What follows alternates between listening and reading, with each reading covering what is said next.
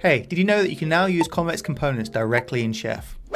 Simply say something like, I would like to build a collaborative text editor, and watch Chef pull in the specific documentation about how to use the prosemirror component. Then in no time at all, you have a working multiplayer collaborative document editor. Do you know how long this would take if I tried to code this up myself? Oh, I should probably just mention what components are if you're not familiar with them. Components are a very unique feature baked right into Convex. They're kind of like little self-contained microservices or apps that you can embed right into your own app. They get their own database tables and have their own functions, so they don't interfere with your code. But your app can call into them, which means that you can leverage all the power of a collaborative document editor, AI agent, or a rate limiter without having to code it up yourself. So right now, Chef supports just 2 of the 23 components, but more are on the way.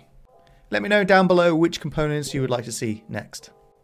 So here are a couple of quick tips if you'd like to try out the components in Chef yourself. First, try to limit your prompt so that you're only asking for one major feature per chat message. So for example, rather than asking for a collaborative text editor and a way to show presence all in the same prompt, instead split them up into 2 separate messages and 2 separate prompts. It'll make things easier for the LLM. The second tip is, if you're struggling to get Chef to use the components, try to be explicit as you can in your language to encourage the LLM to pull in the right documentation. For example, try saying, I would like to use the prosemirror component. If you do that, you should find that Chef is more likely to pull in the documentation and thus use the component. I hope in the future that maybe we can add some more controls to Chef to encourage LLM to do the right thing more often, maybe like how ChatGPT or Gemini do it. Okay, that's it for now. If you like this video and would like to know when more features like this drop, then please do like and subscribe.